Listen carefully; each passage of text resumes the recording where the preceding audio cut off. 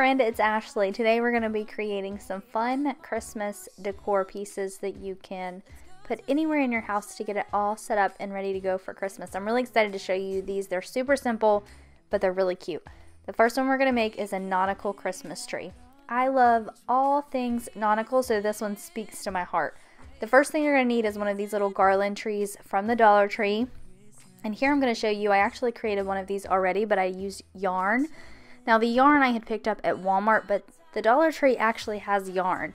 And their yarn, they have really pretty colors. They didn't have red, but they do have some gray, they have some cream colored, and I'm actually thinking about picking up some more and making more of these trees because they're super cute. And then you're also going to grab some nautical rope, which I also got from the Dollar Tree. I grabbed 2 packs of them. I think they were 9 feet long each. And then what we're going to do is we are going to cut the garland off of this tree form, and we're going to use that to make our nautical rope Christmas tree. And I can promise Santa's coming to visit. No, he wouldn't miss this in Christmas times. Oh, and the sun said it is just getting better on a blanket with the sky. So here I'm comparing the sizes because we're going to cut this other one down. I didn't want them both to be the exact same size, so I'm going to make this one shorter. And I did use wire cutters for this, but I'm pretty sure a pair of scissors will work just fine.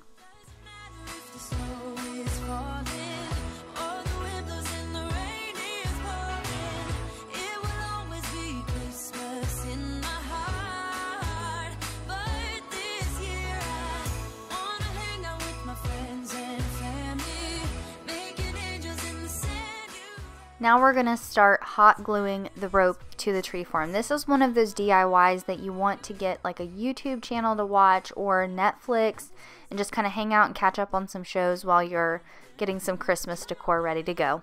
We're gonna dance, dance, have a good time, dance, all night long. We're gonna dance, dance, and have a good time. I think Santa's gonna come and join us in this song. Oh, yeah.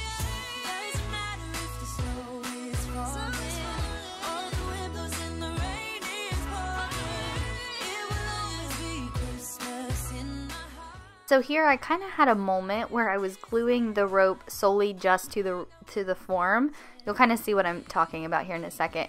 And then I realized it's definitely smarter and more secure if you start gluing the nautical rope to itself. So that's what I started doing, but initially I wasn't doing that. So just a tip, you can, you probably know this and you're like, well duh, Ashley, how did you not think about that? I just didn't. Okay, I don't even know.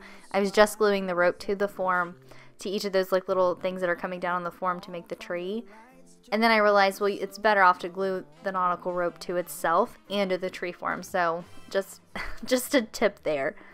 One thing, is there anything that you're missing? I will keep you warm as soon as you remove that snow. Whatever we do, we will be alright. These holiday wonders will open your mind. May all your wishes tonight come true. The love I lived, the dream I knew. This Christmas I only wanna be close to you. Hey.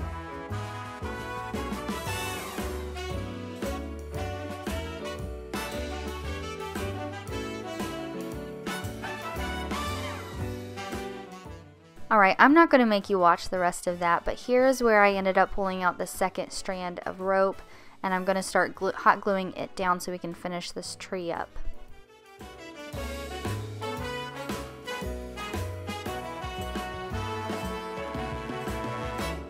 Whatever we do, we will be alright. These holiday wonders will open your mind. May all your wishes tonight come true.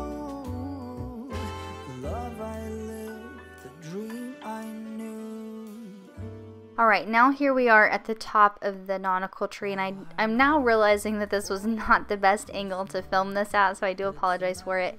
But all I did at the top was I just wrapped it around, and whenever I cut it, some of the rope had kind of frayed, which I had totally anticipated. So all you're going to do there is take some hot glue, and you'll see me do it in a second, but take some hot glue and start gluing the little pieces down that are kind of sticking out everywhere. Now my hot glue gun does not get super hot, so if you have one of those hot glue guns that will like scorch you, be very careful doing this. They have those hot glue finger things, I don't know what they're called, but if you have some of those, use them, or gloves of some sort if you have a super hot glue gun, but mine is not, so it didn't burn me. But you can see here I'm just kind of putting a little bit of glue down, and then I'm holding the rope down over it until it kind of dries. This Christmas, I only wanna be close to you.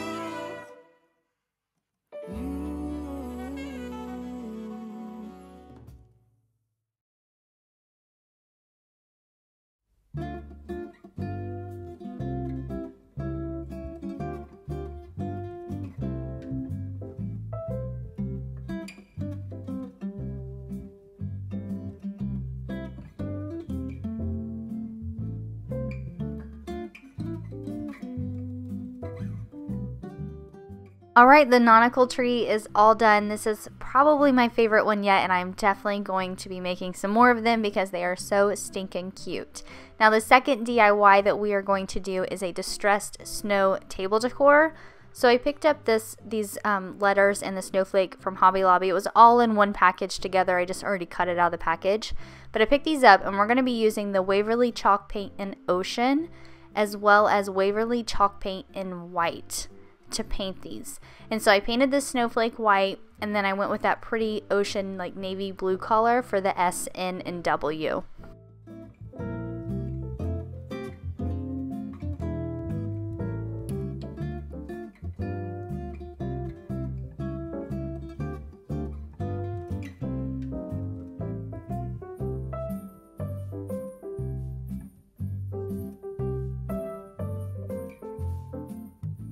I think the worst part about this project was trying to paint in between all the crevices.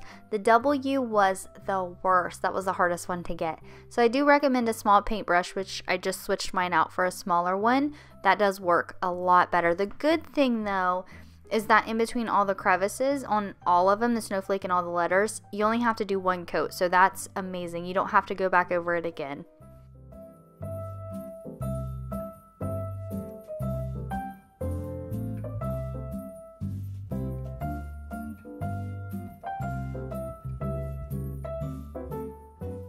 So I ended up painting both sides of the snowflake and the letters.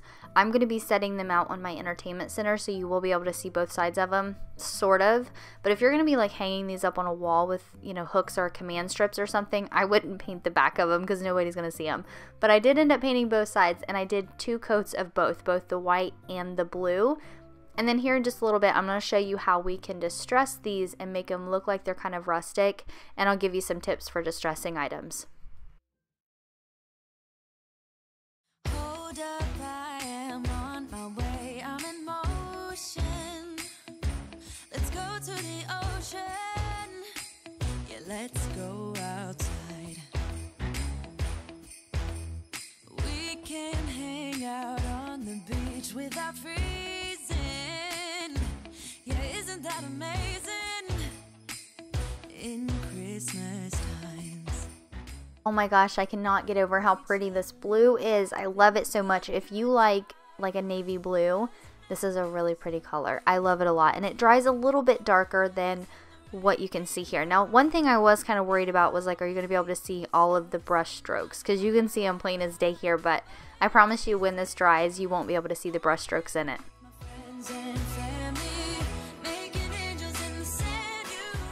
So I went ahead and I painted everything off camera.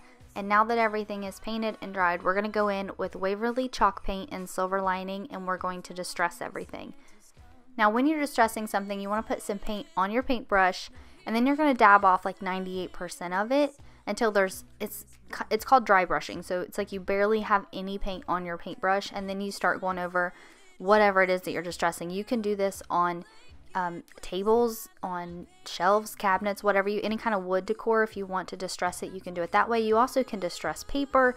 There's so many different things that you can dry distress using this technique. I actually went over the snowflake twice. The second time I mainly did it around the edges, but I did go over the snowflake twice. And then the letters, I just went over those once because that silver lining will really pop on the blue. But it kind of took a couple of very thin coats to make it really pop on the white.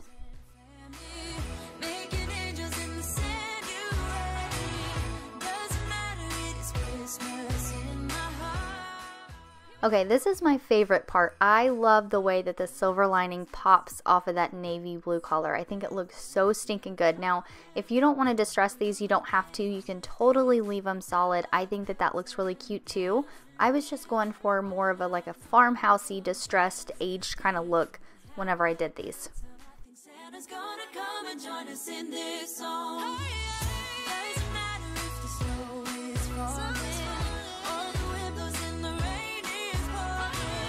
It will always be Christmas in my heart. But this year I wanna hang out with my friends and family, making angels in the sand.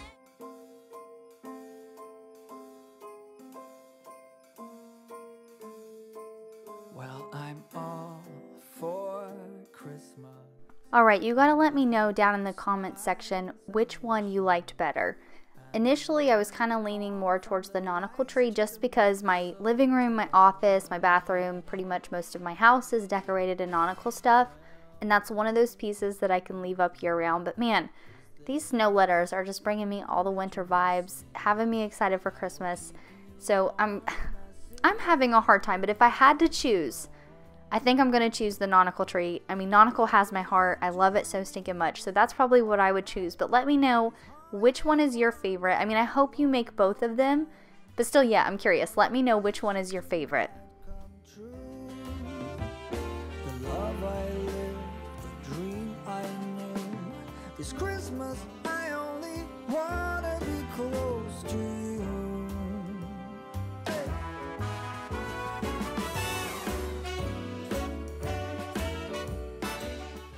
Now here's where I did the second coat on the snowflake, and as you can see, I mainly went around the edges. I think the top of it turned out really cute, so I didn't really add much to it. I just think that that silver lining, honestly, if I had a darker gray color, that would pop a lot on that white. I just didn't have any. I only have the silver lining, so I went with that. It's like a really light gray color. Whatever we do, we will. And here is how they turned out. I think they are so stinking cute. Very farmhousey vibes, very distressed and antique looking. I'm usually not into antique-y stuff, so this is kind of a surprise to me that I love these so stinking much. But I really do think they turned out cute, especially whenever you start pairing them with some other Christmas decor pieces. Alright, there we have it. 2 super easy Christmas DIYs. I hope you love both of these just as much as I do. If you haven't already, make sure you subscribe. I hope you have an incredible day, and I will see you in the next video. Moving nimbly. Did you hear something from the chimney? I will keep you warm as soon as you remove that snow. Oh, whatever we do, we will be alright. These holiday wonders will open your mind. May all your wishes tonight come true. The love I lived, the dream I knew. This Christmas, I only want